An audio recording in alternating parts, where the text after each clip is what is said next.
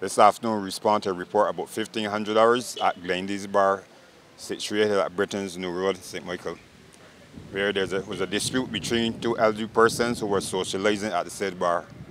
The dispute became heated, and one of these persons was seriously injured, and he was taken to the hospital by ambulance. He's presently undergoing treatment. He's in serious but stable condition, and a male is presently in police custody assisting with this information, with these investigations. We at this time cannot give these names because of the delicate situation of the investigations, but we're requesting assistance from any person who was in the area and saw what occurred to contact the Hastings Worthing Police Station at 430-7608 or any other police station.